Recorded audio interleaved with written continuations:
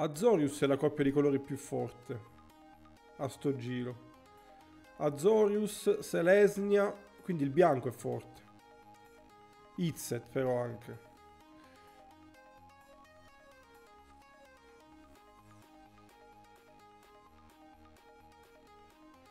Allora, quindi la carta più forte del Limited in questo momento sono per il bianco questa. Vabbè, questa sapevamo, però questa è più forte. Questa è forte quindi. Quando entra nel battlefield, per ogni giocatore scegli uno.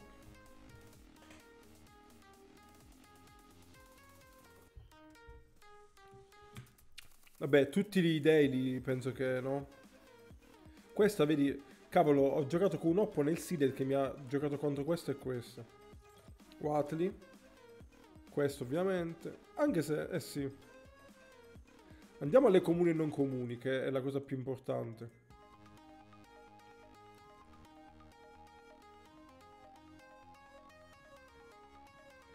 Sapete che la carta comune e non comune più forte di tutto il Limited è questa? Lo sapevate voi? Incanta artefatto, costo 3. L'artefatto incantato è un golem, è una golem creature con power and toughness 5-4. Dice, quando è messa nel cimitero dalla battaglia discover 3. Marco Porca, grazie per il follow. È una sorpresa, non per chi conosce i dati, ovviamente. Quindi questa è la comune e non comune, con la win rate attualmente più alta del limited di Lost Cavern of Ixalan.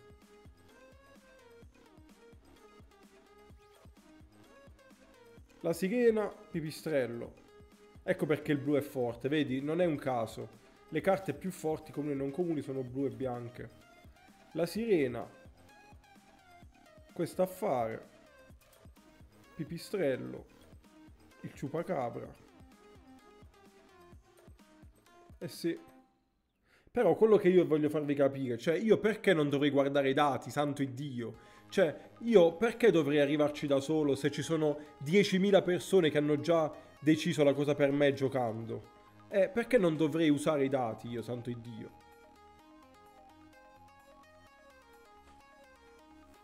Perché ne ho lette di cose in sti giorni.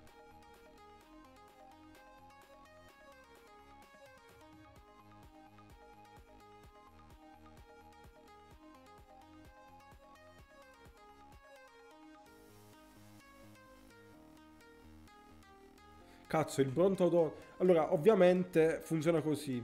Dalla C- in su sono tutte carte buone. Dopodiché diventano filler. Dopodiché diventano filler. Ma ce l'ho anche con te, Rocco. È inutile che fai... Ce l'ho con tutti. Con tutti quelli che dicono che guardare i dati non è una cosa giusta da fare.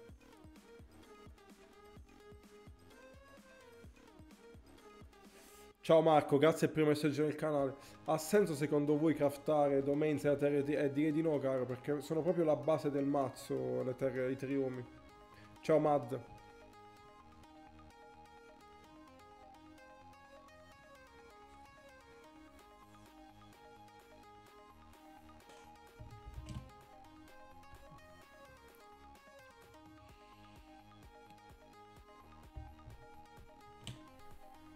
Sì, mo non ricordo chi nello specifico.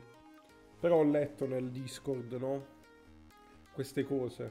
I dati 17 lens non serve. È meglio leggere le cose di Luis Scott Vargas.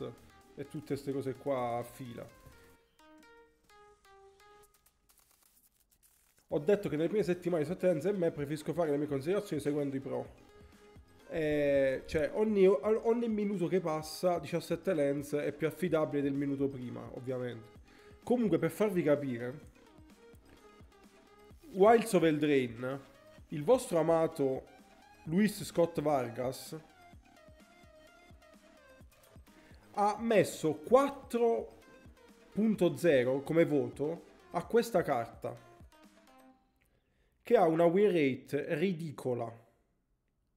È sotto il 50%, considerato che 17 lens le win rate sono tutte quante sfasate verso l'alto perché sono tutti giocatori esperti di base, quindi di base hanno una win rate media del 55%. Se voi avete l'estensione di Untapped, vedrete che Luis Scott Vargas, che è fortissimo, è uno dei giocatori di Magic più forti della storia, ma come Kasparov è uno degli scacchisti più forti della storia. Ma quando sono arrivati i computer hanno dimostrato che molte delle aperture usate da Kasparov sono estremamente deboli.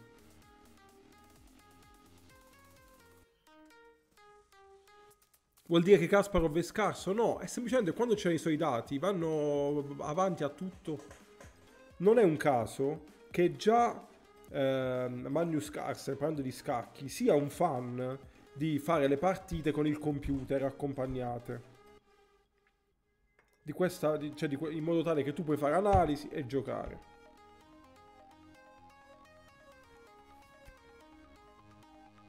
Kasparov non era uno scacchista scarso, perché si ostinava a giocare la spagnola. A quei tempi, per le informazioni che c'erano, adesso è dimostrato che è una delle aperture più attaccabili col bianco. Kasparov però la giocava.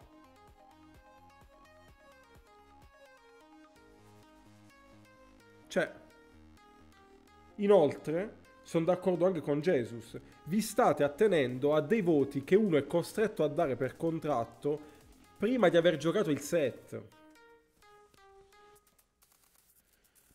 Io guardo Numi e Rizzi quando drafta, che trovo molto meglio di... Io guardo i numeri, che sono meglio di Rizzi e di Numi, di chiunque. Di chiunque. E dopo un giorno, Imodan Recruiter era la carta già più forte di Wells of Eldraine, quindi in realtà mi aspetto pochi cambiamenti pure qua, onestamente.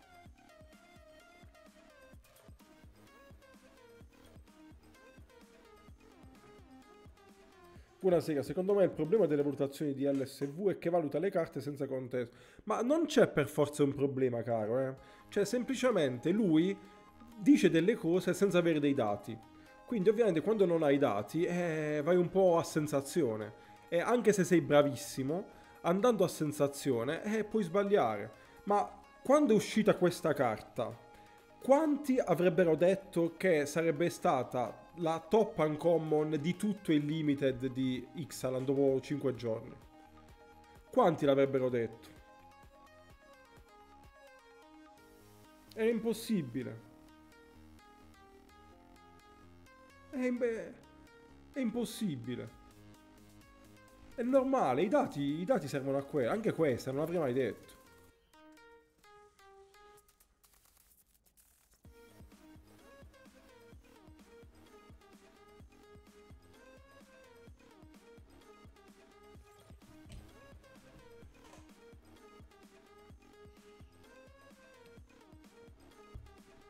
Ciao Psycho.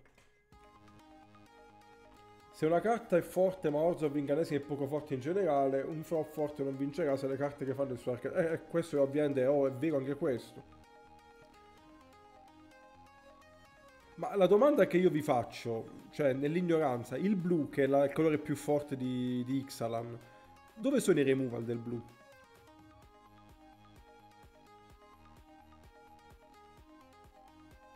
Cioè quali sono i removal del blu? Ok, questo è removal secco, però vabbè. Cioè, fatto su un dio, però ti ritorna subito.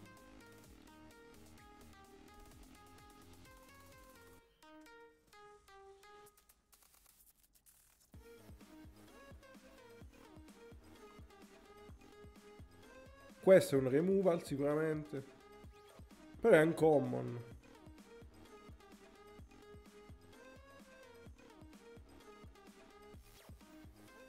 Minchia, il verde, nonostante abbia le creature forti, male male,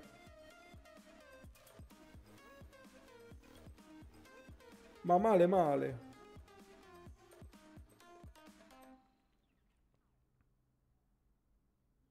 E questa pensavo fosse molto più forte. Chiaro, Rocco, chiaro, chiaro. Questa pensavo fosse più forte. È l'ennesimo limited aggro. Vabbè. Il limited non è che... Io non mi ricordo questi limited control di solito, eh. Forse... cioè... C'è qualcuno molto più veloce. Questo secondo me non è così tanto veloce. 17 lens cosa dice al riguardo?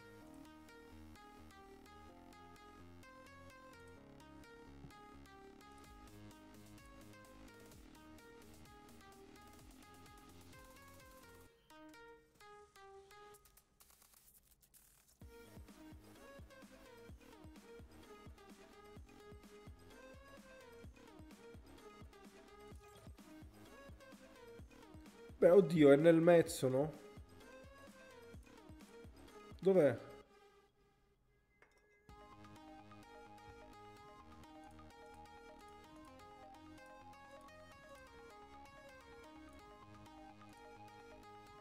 C'è modo di isolare questa? Qual è?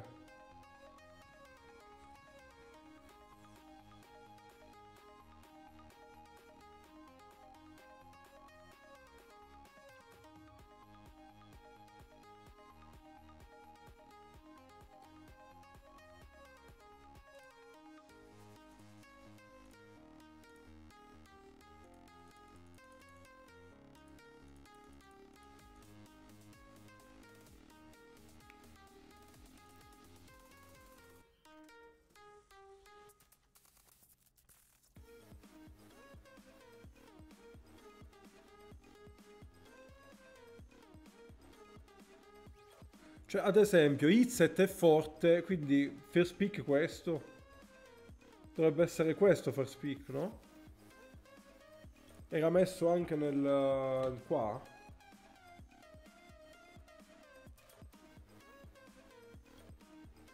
Sì, è la seconda uncommon premium, quindi è questo. Anche se ci mette un po' sui binari dell'Izzet. Questo anche non è male, assolutamente non è male. Assolutamente questo non è male. Però provo il sogno Izzet.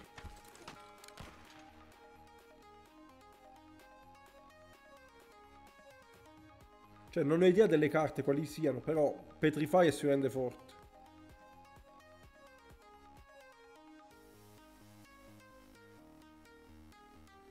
Se volete dare consigli siete ben accetti. Questo dovrebbe essere forte sto pipistrello, no? Ha voglia che è forte. Ha voglia che è forte questo qua. Però pure Petrify. Artefatto Azorius. Master Guide.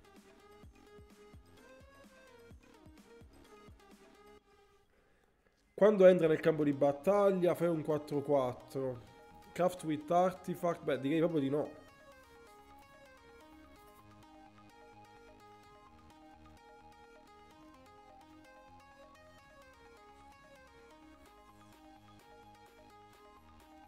Boh, piglio il pipistrello.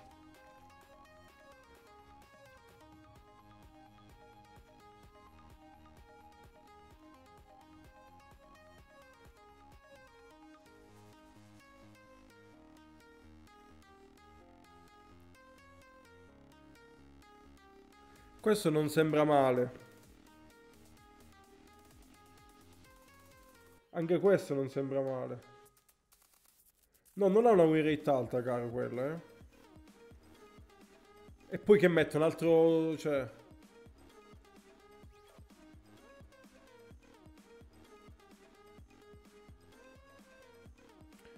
Qui prendiamo troppo a 3.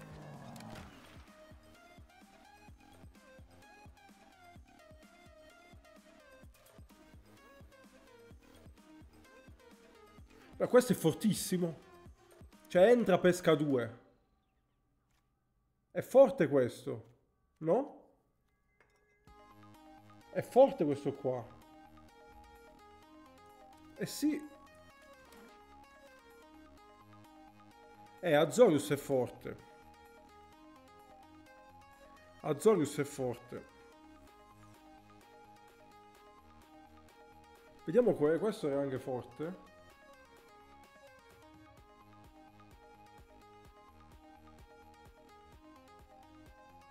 Questo è forte.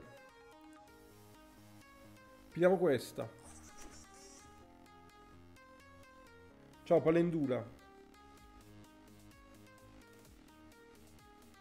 Questa sirena.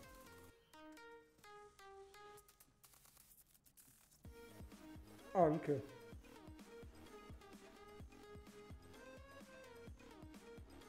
Boh, io continuo nel sogno. Godo.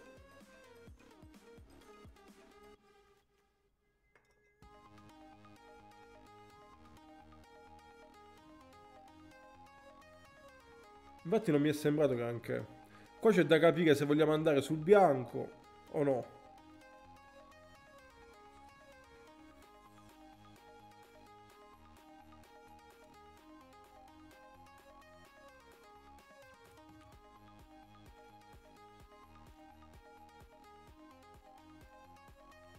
Tricolor anche volendo, si splash avete detto, no? Va, vediamo così.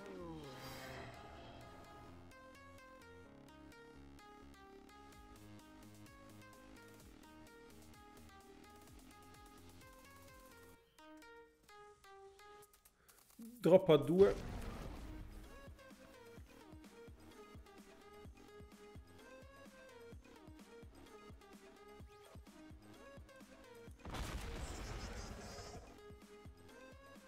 Ma Izet Artefatti sembra caruccio, eh? Izet Artefatti sembra caruccio.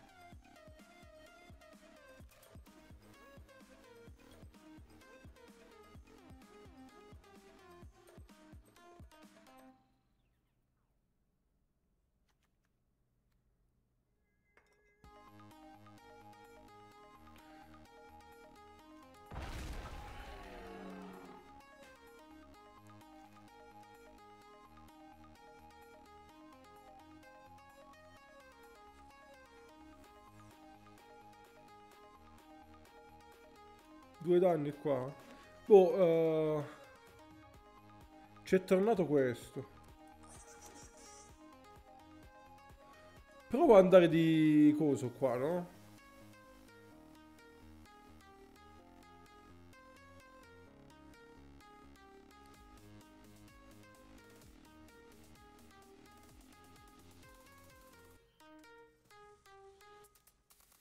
Non mi sembra niente di che, però...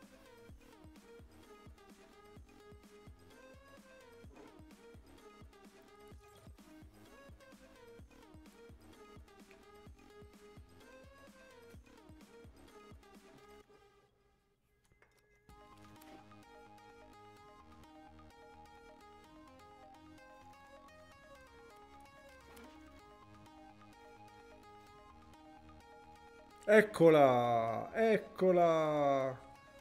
Eccola! First pick. Ecco qua. Izet ti fa cagare. No.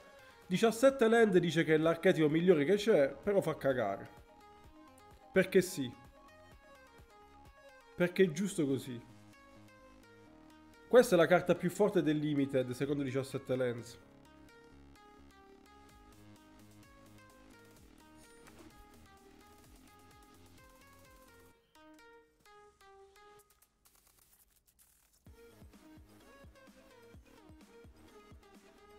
E questo non fa schifo. Questo anche però. Questo pure. Questo è forte. Questo avevo già visto che era forte.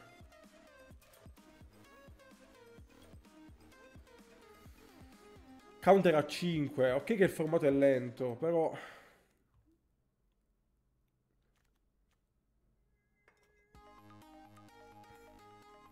Vediamo come sta messo sto counter. Male. Male, pigliamo questo. Ah, la carta... Questa è la carta rossa più forte del Limited. In assoluto. Quindi si picca.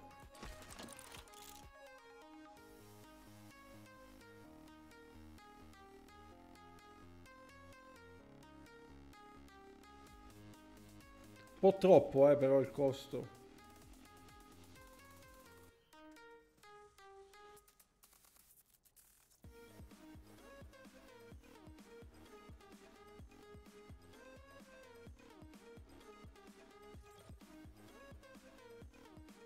Eh sì. Però...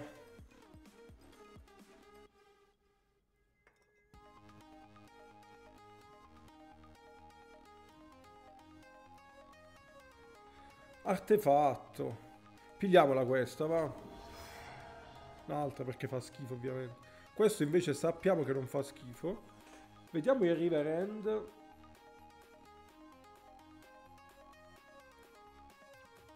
Niente di che.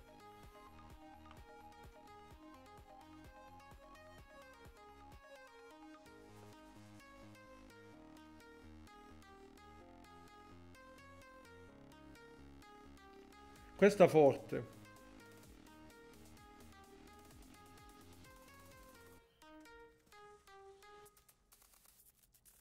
Boh, prendo l'altro troppo a 1.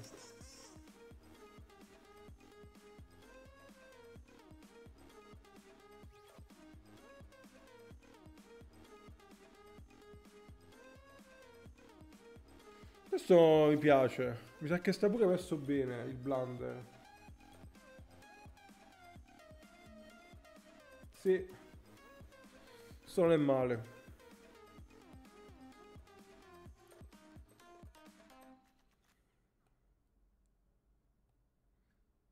Però meglio il bobone qua.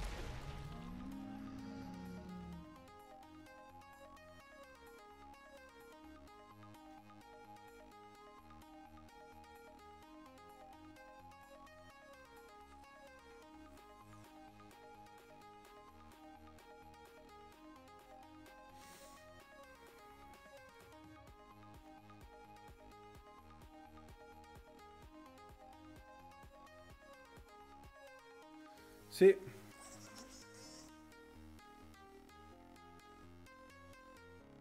Beh, questo con tutti gli artefatti che abbiamo. Direi che è forte, no?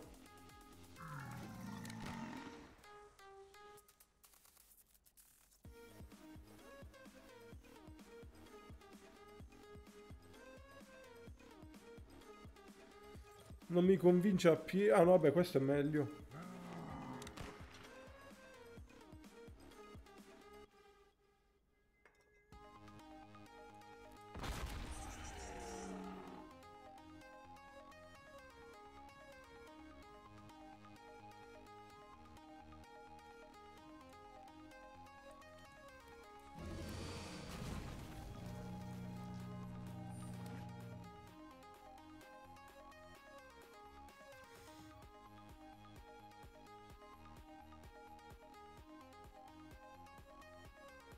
E noi diciamo che gli artefatti li controlliamo. Vediamo, dai.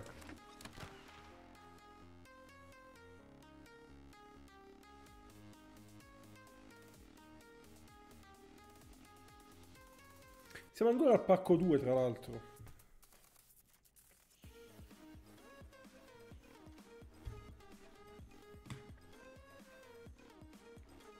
Ma qual è il vero, ragazzi? Qual è il vero payoff di sta cosa?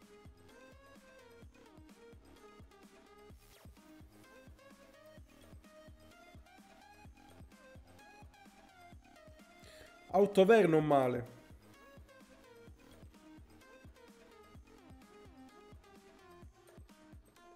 Infatti prendiamo Autover.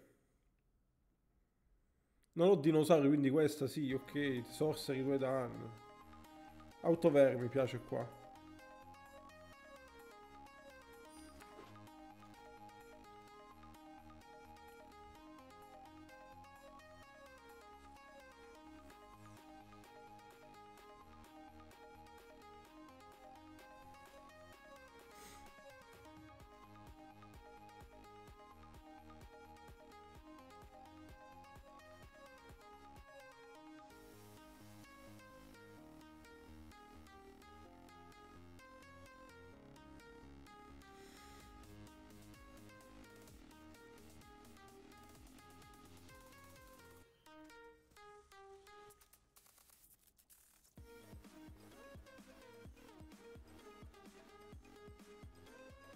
No, prendiamo questa.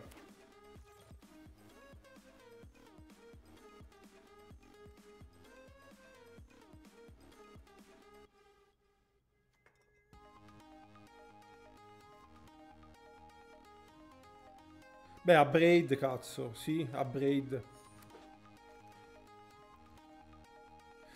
Top uncommon. Top uncommon blu. E allora la pigliamo.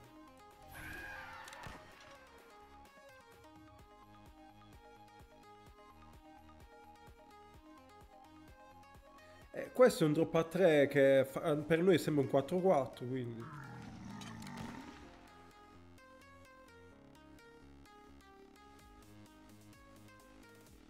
Questo è forte. Questo è forte nel nostro mazzo. Buonasera Cliff.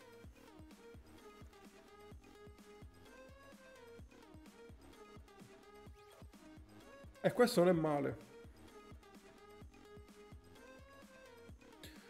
Boh, prendiamola, vediamo.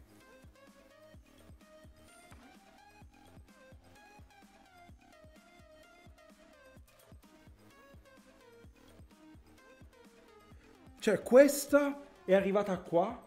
Questa è la terza carta più forte. Cioè, questa è arrivata qui.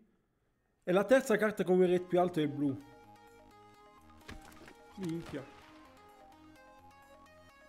Si incomincia a draftare. Ho studiato prima, chiaramente. Beh, il mazzo è finito, direi. Ora picchiamo solo le rare. Sti cazzo, se ci sono.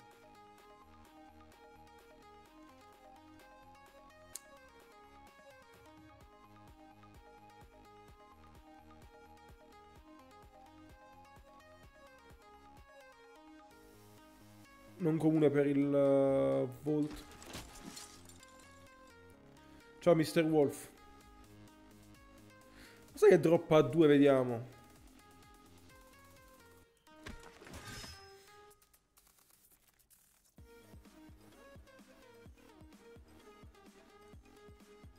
Minchia, ho milioni di carte. Cioè, mi stanno passando di tutto.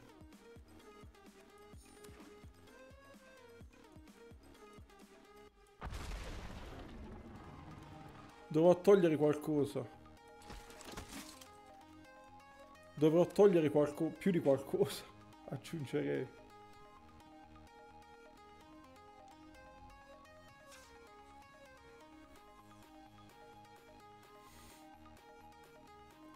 Evento Alchemy Best of One. Vai sulla bambola. Su Orzo Topi non sbagli. Allora.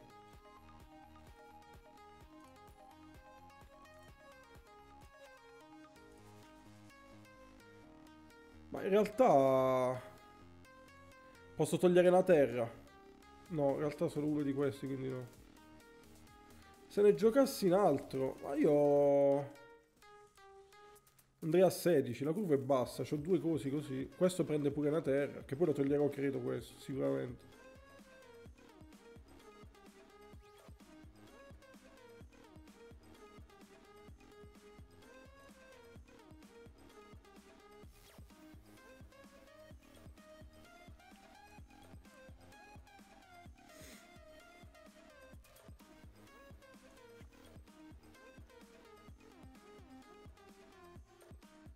È un po' too much, tre di questi. È un po' too much.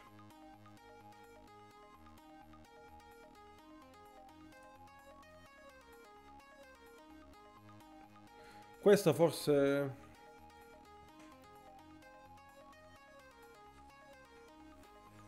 Che questa è forte. 4-4 che vola, che quando entra ci fa riprendere la carta in mano. Tipo questo. Questo è forte. Questo ci serve. Togliamo un out of air. Forse anche questo. Però non è male. Però cazzo, due danni. Questo non è male secondo me. Buonasera, zitto e squatta. Ma il metal che mi sembra abbastanza a caso. In realtà.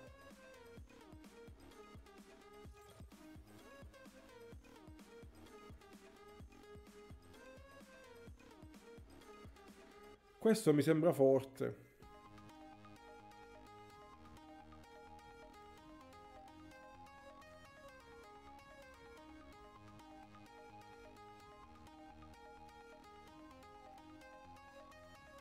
Che tolgo?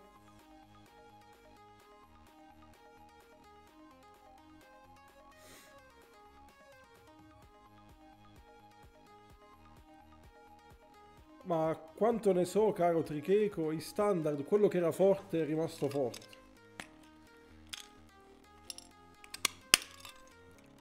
Poi detto tra me e te, io ho visto l'ottimo Delmo giocare tipo vampiri e mi sembrava forte. Ragazzi, quali sono le due carte che devo togliere qua?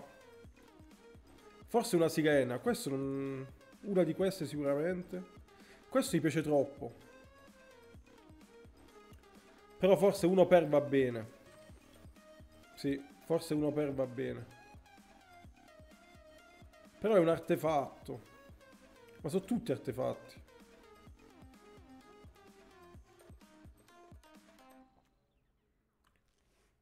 Ma questo mi fa pescare 2, millare 2. Se riscendi 8.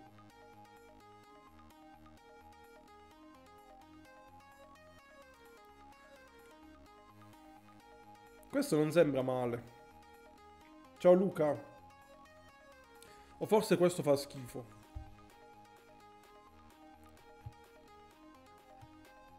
Everflowering, vediamolo.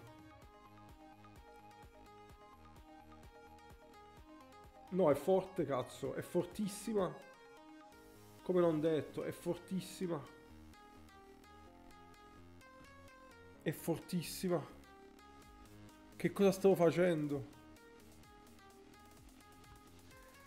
E allora ci siamo. Il mazzo è questo.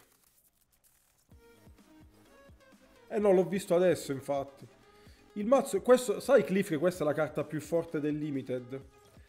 Carissimo Joe, ho fatto dei video su YouTube per spiegare come si fa. Adesso non so se un mod linka il video, linka YouTube. Ho fatto proprio 2 video su YouTube interi su come si fa a studiare il Limited e lì ci sono tutte le fonti. Sì, glifo bomba a mano. Ciao Zen Devil, carissimo. No, tu hai messo l'MMR però adesso. Io ho i video per il Limited. Esatto, vabbè, lo vai a trovare da YouTube. C'è la cosa, come si dice, la playlist. Madonna, sto malissimo. Spero non mi si alzi all'improvviso la febbre. Detto ciò, giocheremo questo mazzo. Giocheremo questo mazzo. Izzet brutto. Sì, guardo dopo la live, caro. Vedi questo draft che sarà divertente. Vi faccio votare. Vi faccio votare. Avvia il pronostico. Quante vittorie nella prossima run? 2 minuti, votate ragazzi. Questo è il mazzo. Vi ricordo, sono a rank silver ed è il primo draft che faccio di Ixalan.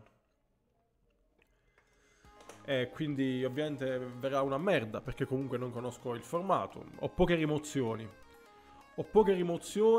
Ho tanta roba però interessante.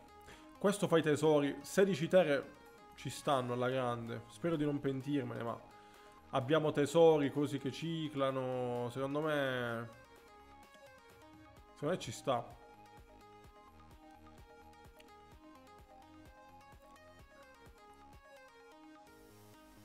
Cioè, questa è fortissima. Cioè, questa carta è fuori di testa. Cioè, se fosse anche Flash, parleremo di una carta... No, da costruito no a costo 3, però... State votando, gioielli? La maggior parte di voi pensa che farò in media. Luca dice 0,3. Bart, Forza, Alessio, Boss, Lorenzo dicono 4-6. Alci, che mi dà sempre fiducia il buon Alci. Io mi ricordo di te che voti sempre 7, caro. Anche se non sembra, mi ricordo tutto. Tricheco si è aggiunto. Minchia, Luca Sensei va proprio lean sullo 03. Ah ragazzi, non sto molto bene ovviamente, ho la febbre. Quindi non mi fate fare flessioni oggi. Ve le rimborso in caso. Yes, abbiamo draftato.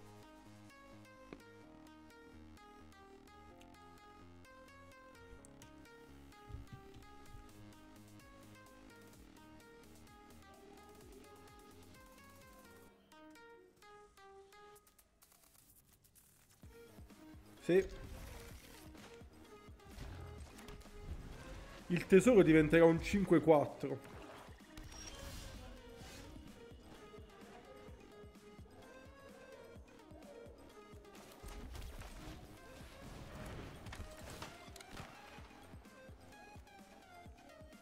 Ma per motivi di curva prendo un Dinomation. Questo è fortissimo. Questo è forte. Fortissimo. Infatti, cioè, una partenza così non la gestisci. Cioè, l'archetipo Izzet è forte forte, eh. L'archetipo Izzet è forte forte, eh. O magari questo draft andrà a merda, però l'archetipo Izzet è forte. Cioè, on the play non lo tieni, ecco, nel formato Pratisan di sicuro giocherò Izzet.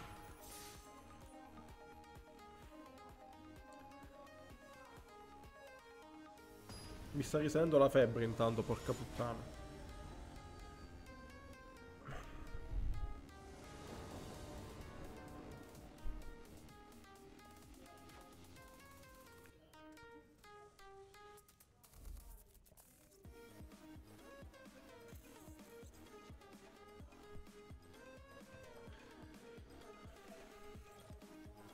Uguale a prima, però siamo sulla draw.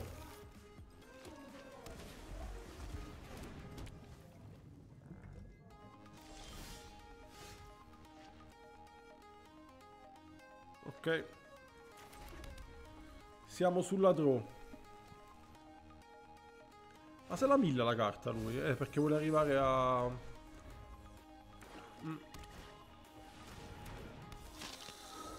Ok. Questo è un... Dimir Descend. Ma noi ce ne freghiamo, prima gli artefatti. Cazzo cene. Oh, se la gente non si accorge che il blu è così forte e non lo drafta... si incastra poco in curva, però... Però cazzo, che fai, non la prendi?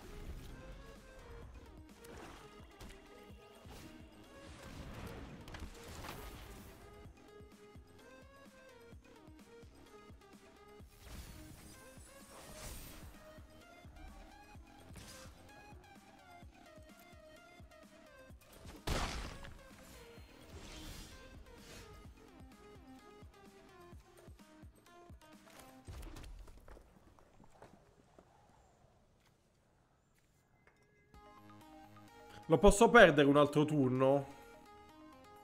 Prendendo dei danni. Vai, lo posso perdere. Andremo a 14. Andremo a 14.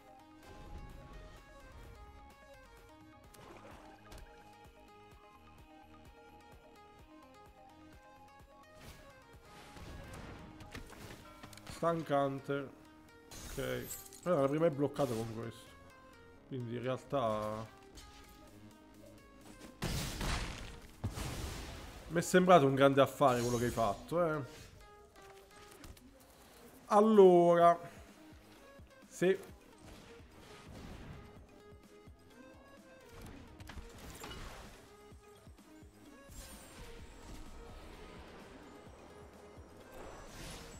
Che 2 danni...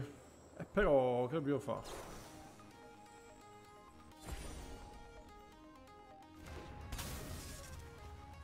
Famo sti 2 danni.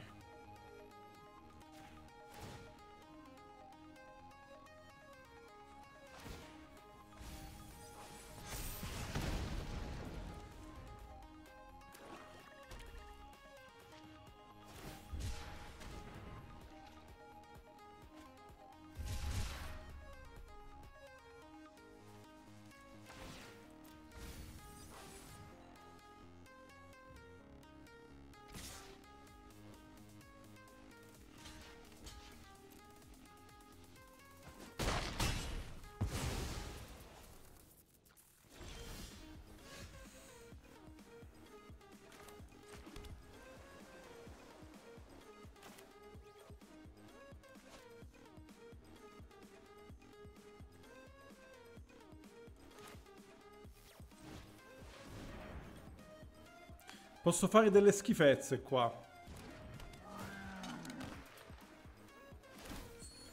Posso fare delle schifezze.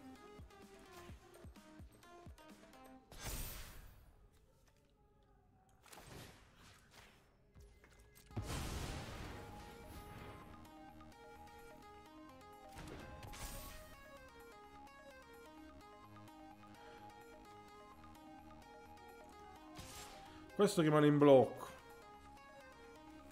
O blocco con questo? No, questo rimane in blocco. Con questo non blocco, quindi facciamo così, va.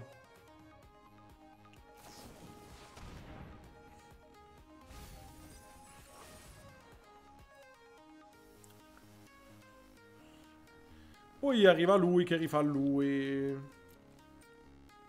Ah, non ne ho 4 però, quindi no. Aspetto un minimo. Sebbene.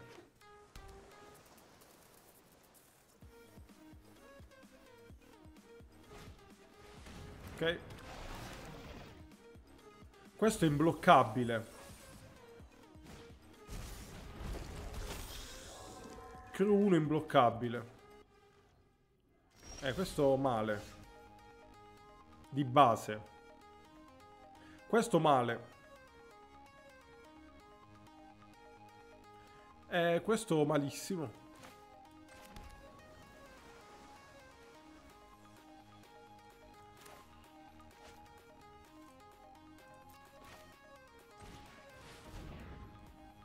Penso farò mono G, caro. Farò sicuramente mono G.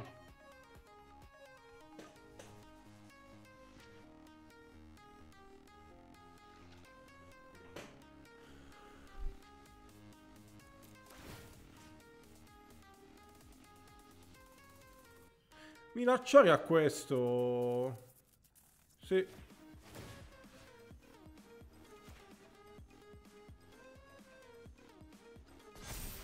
Così, vabbè, se doppio blocca togliamo questo, credo.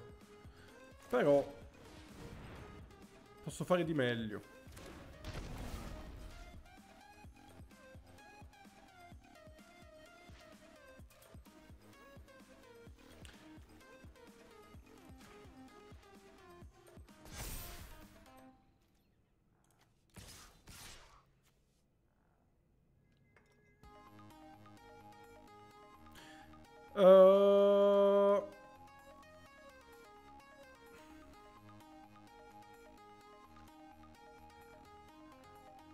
Sì.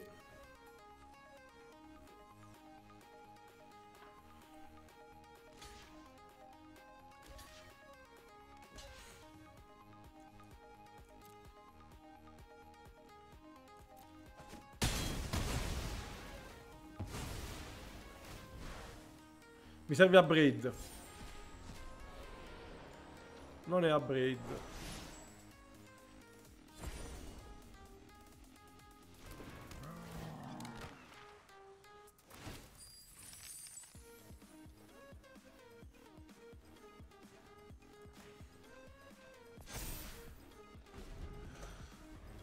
Io devo trovare a braid, se no ho perso.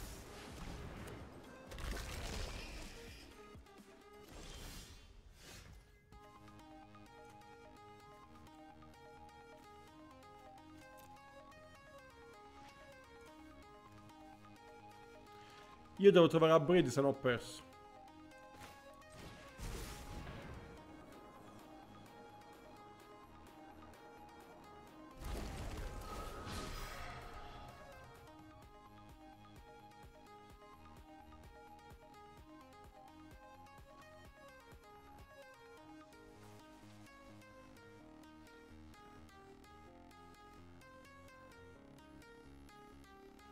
Questo.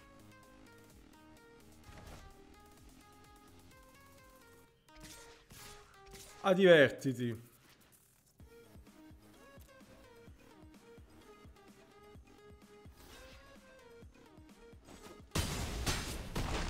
Ok.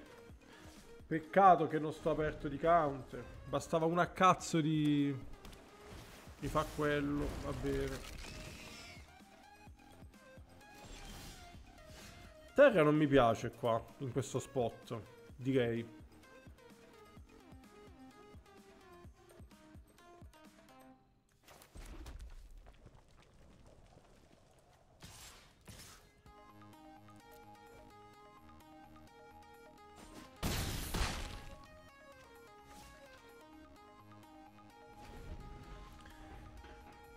teoricamente non può attaccare.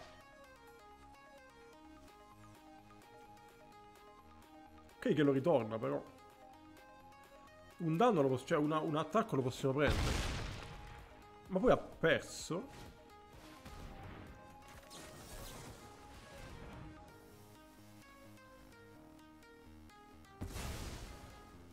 (4 e 4, 8 e 2, 10). Teoricamente. Poi, magari sbaglio.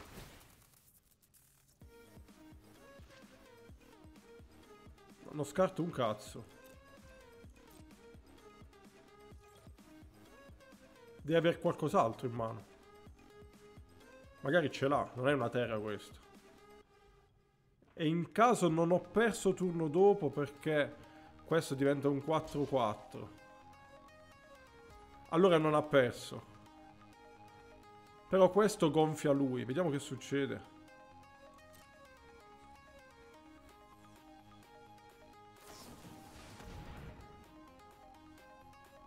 Male.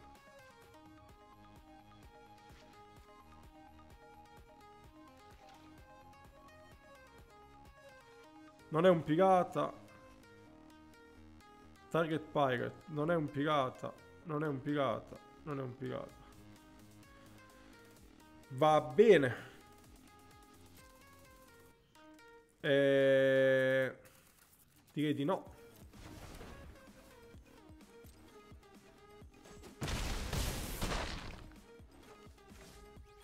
Vediamo che succede.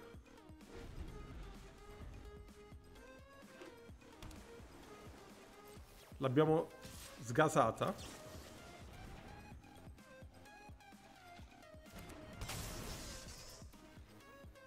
L'abbiamo sgasata davvero? L'abbiamo sgasata davvero? L'abbiamo sgasata davvero? A uno non è morto mai nessuno?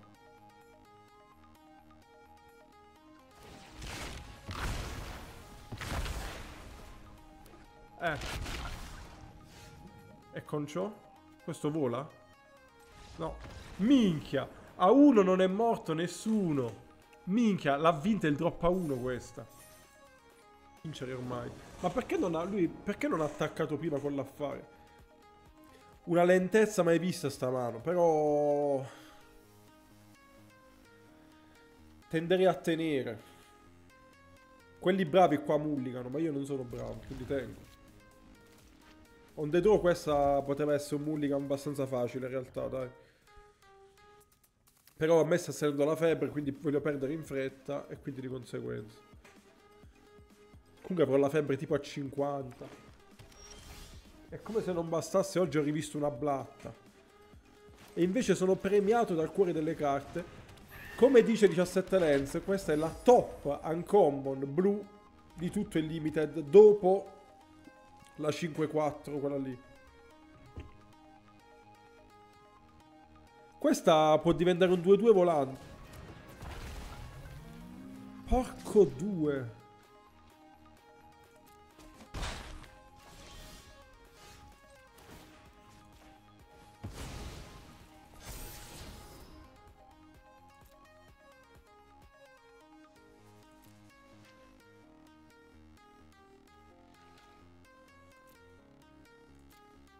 Tengo in cima.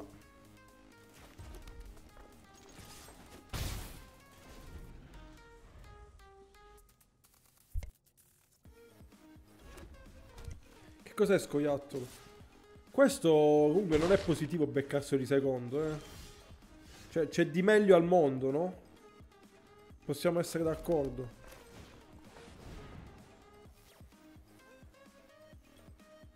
Abbiamo la combo. Siori si scomba. Questa comunque è fortissima.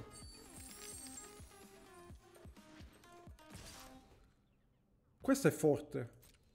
Ragazzi, il blu è fortissimo. E nessuno lo drafta perché giustamente nessuno legge 17 Lens. Ah, minacciare non è un problema, anzi. Lo togliamo subito questo. Attacchi, caro, attacchi.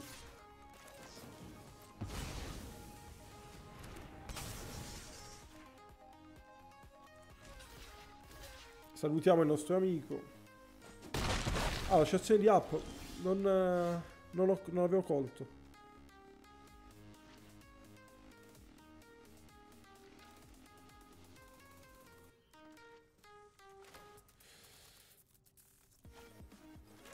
Facciamo che peschiamo.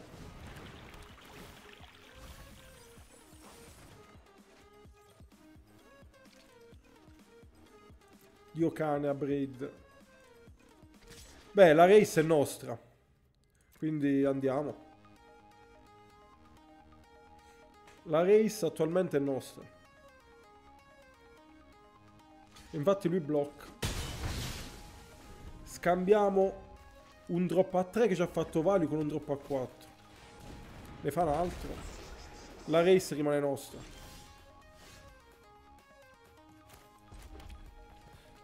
Preferisco fare doppio pezzo, anche perché in attacco questo è un 4-4.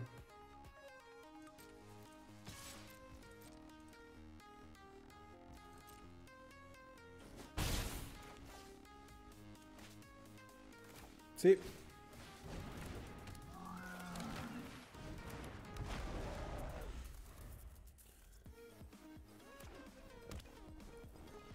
Pretendere la lettura da così.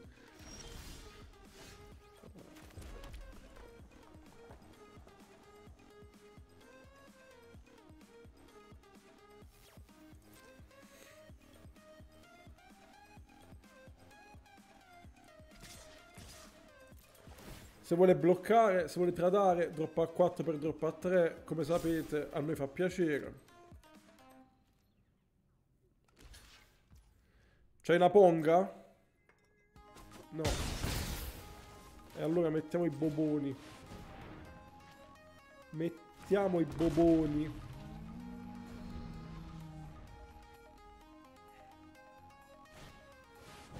Porco tutto!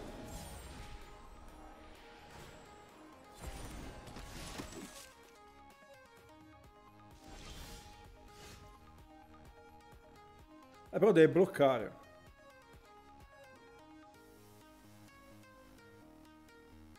Però...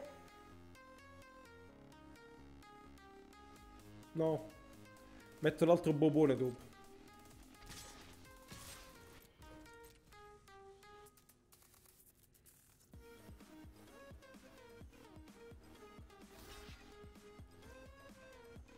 Ok. Però... Ma per carità di Dio, ma mi tappi bene? Metto questo perché sto aperto di coso, di counter su creatura.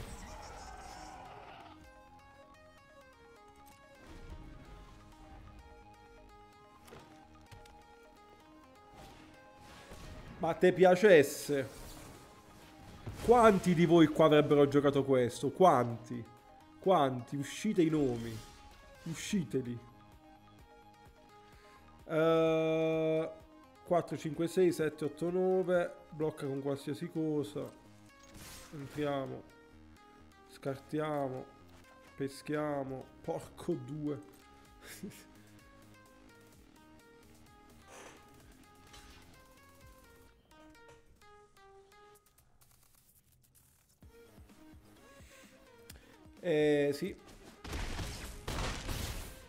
Adesso bobone. Si avvratta, esistono fratte rosse. Si avvratta, chiudiamo di 5-4 dopo, dai. E invece...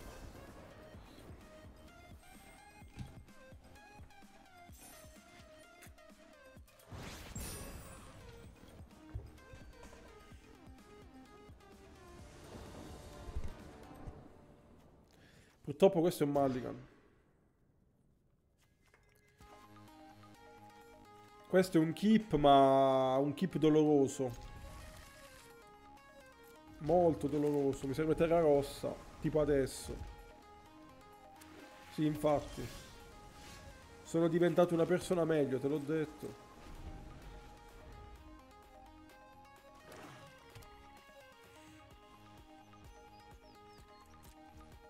Ma non lo troppo questo. Però, mannaggia tutto. Vabbè, se escludiamo però... Ce l'ha pure lui, ma non lo vuole troppo... Ah no, c'ha il coso. Basta una terra rossa.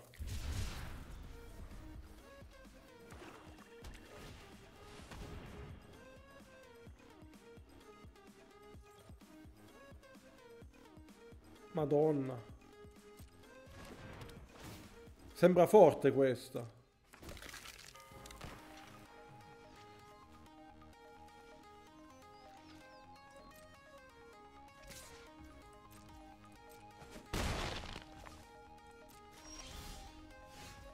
Uffa.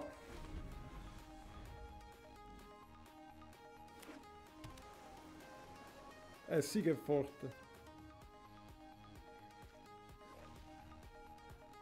Noi siamo in mana screw, color screw, tutto in...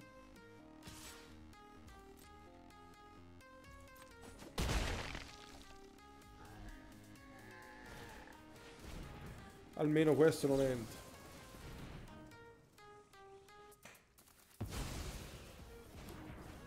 Però può rimettersi l'incantesimo in mano. Fare l'altro pezzo. Dai.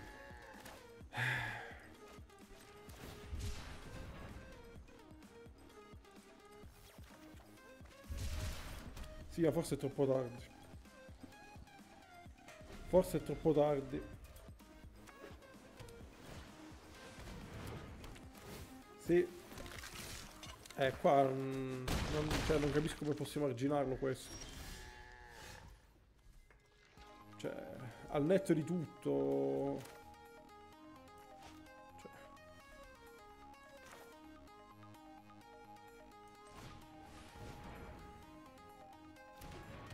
Uno lo tradiamo, ma poi... Ammesso non abbia removal poi lui. Vedi. No, si è andata. Abbiamo scrutato. Purtroppo. Questo te l'ha vinta da solo. Di terzo on the play è... Cioè, devastante. Buono a sapersi.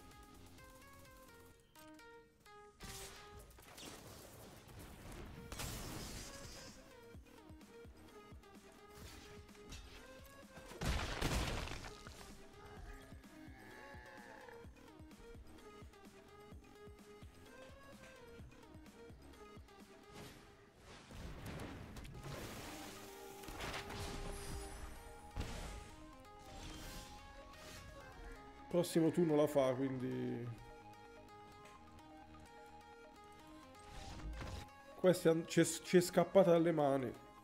3-2. Proprio lui. Sembra una bella mano.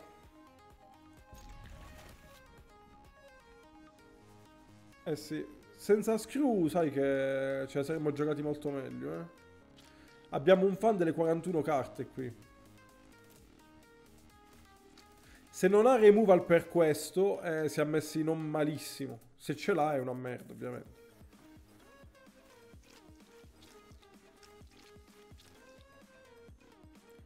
Ho trovato una blatta oggi. Una blatta viva adulta. Nascosta. E infatti non me la sono... Cioè, non me la spiego sta cosa, onestamente. Cioè, si sarà entrata, sarà rimasta. Però tutto il veleno che c'è, boh.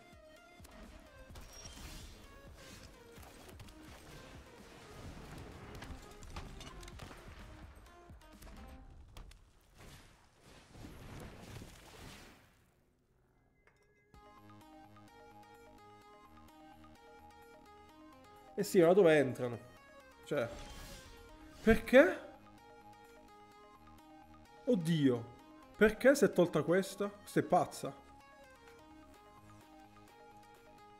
Perché? Ma scusami? Motivo? Ragazzi? Qual è il motivo? Ho paura. Ho tanta paura. Ho capito perché scarti giusto il drop a 3. Che ti manca la terza landa.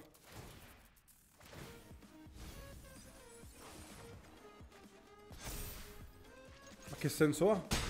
È tipo una delle carte più forti del Limited. Ma che senso ha questa scelta? Adesso perderemo con questo, vedrete, perché avrà una bomba di Dio.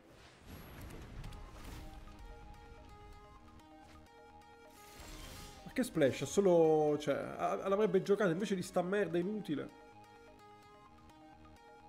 Che ho a Braid, tra l'altro, volendo per togliere, ma tanto a 7 la rimette, quindi. Vabbè.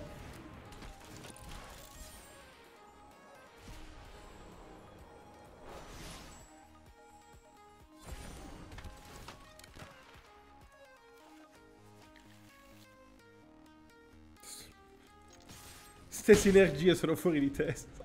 Fatto 8 per 1. Mannaggia. Sì, ho capito, ma che senso ha?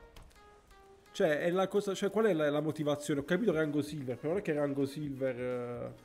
cioè, vuol dire che... cioè, anch'io sono rango silver.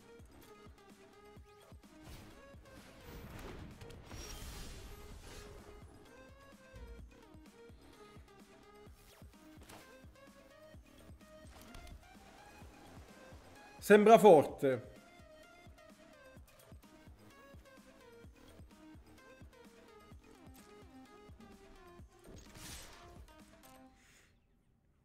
Sembra forte.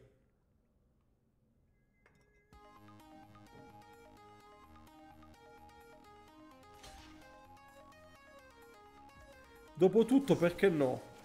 Perché non dovrei anche non perderla questa? Che cazzo mene? Perché non dovrei farlo? E così spacchiamo pure l'artefatto, no? Quindi facciamo così. A posto. Quale togliamo prima? Questo lo 7 mana, questo 5 mana. Togliamo questo. Facendo finta che non l'avratta, famo anche così.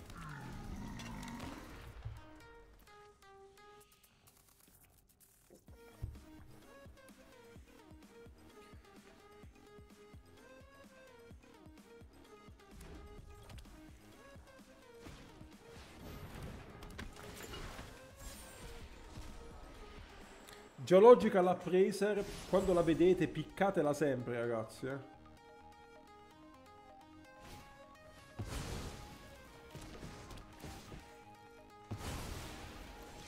Perché ha tolto questo? E non questa? Vabbè, troppe domande mi sto a fare pure io, no?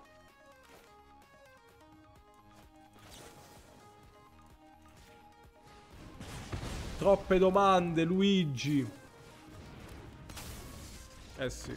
Oh, il 4 è arrivato. Primo draft, così, primo draft dell'espansione, senza saperne leggere né scrivere, senza aver studiato il formato, se non in live aver visto 17 land, che secondo alcuni non serve.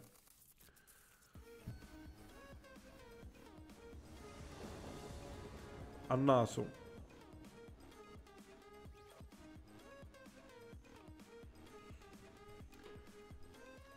Teniamo.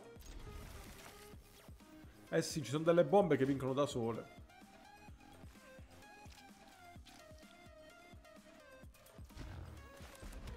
Cioè questa attacca di 4-4 di quarto fondamentalmente. Prima questa. Godo. Quindi con questa 3 per 1 abbiamo fatto,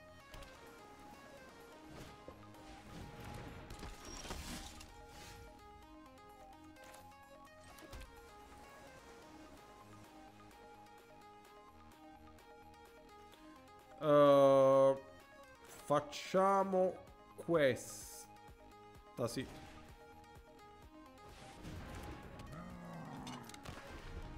Un altro hit set.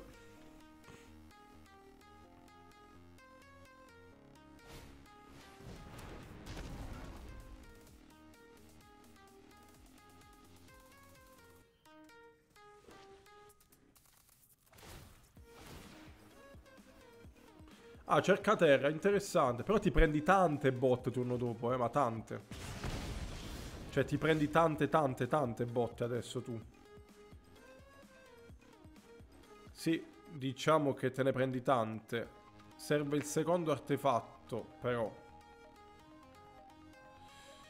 Per fare tante botte. Quindi potrei... Però no. Vabbè, se no, sti cazzi, non attaccheremo per così tanto.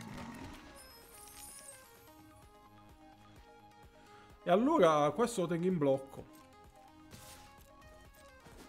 Sì.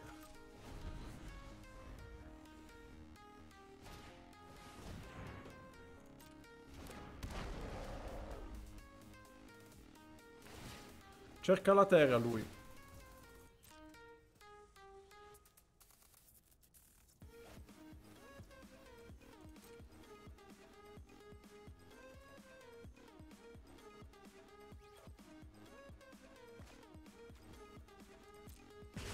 Beh, l'avrei trovata?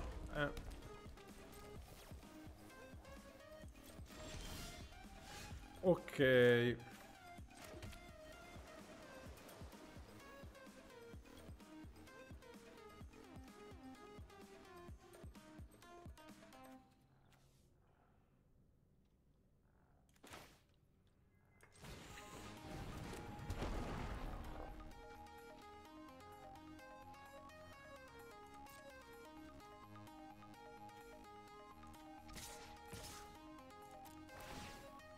Già. Esatto.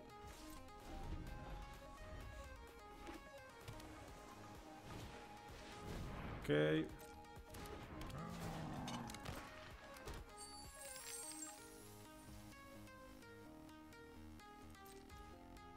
Non attacca.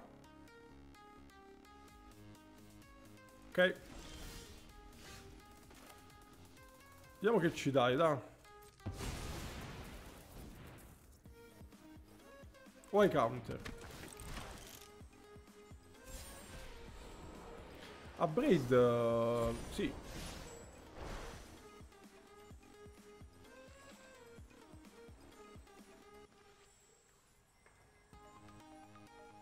Sì.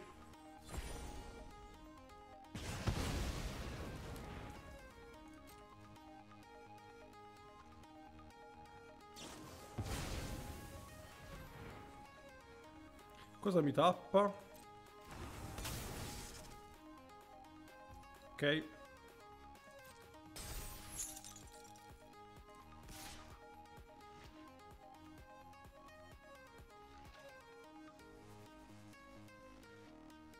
Sì.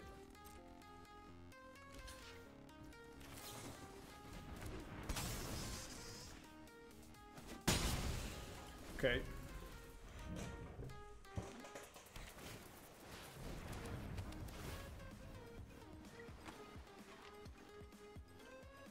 Per me ti conviene farla qua.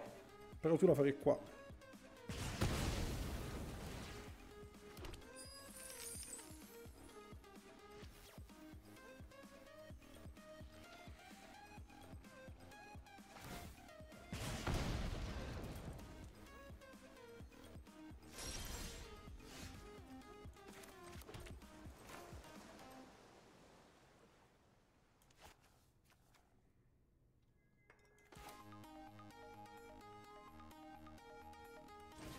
Sì.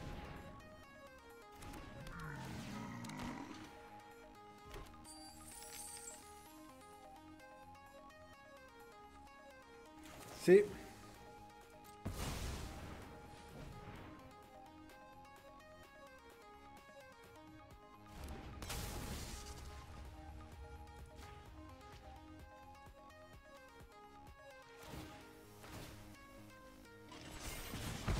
Non ha fatto pesca o scarto però.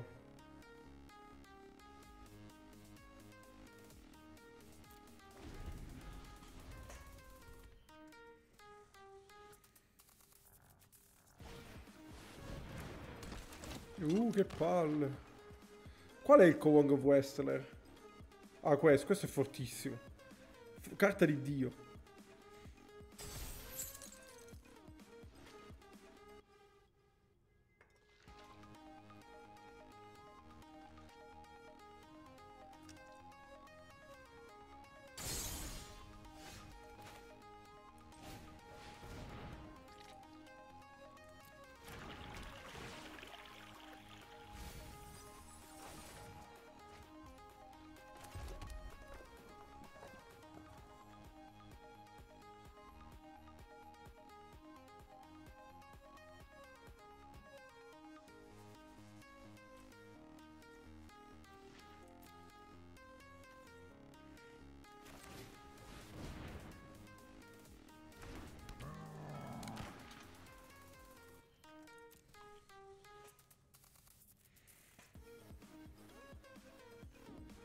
Si aspetta il volante, che vedevo dire.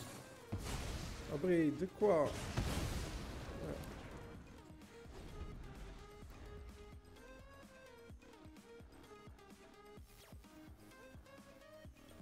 Ma questo cos'è che fa che lo tocca sempre?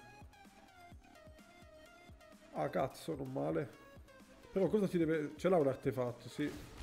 Questo non male. Per niente.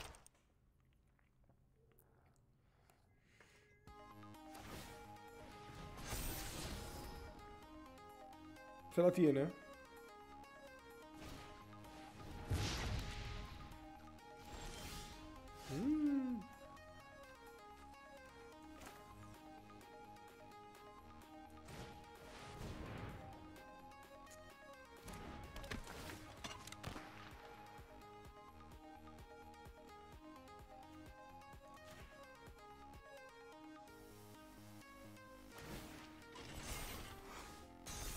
Allora, fammi pensare un attimo.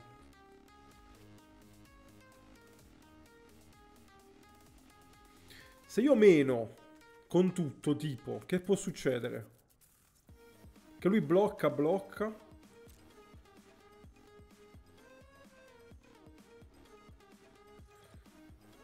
Però prende dei danni. Qua farò pesco scarto, ma sì, giro tutto, che cazzo meno. Dopo una certa. Altra terra. Iniziamo a girare tutto, che cazzo mene. Sono tanti, Sono tanti. Io te lo dico.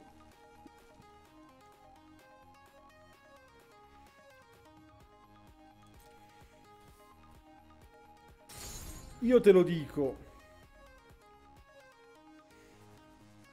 Sono tanti.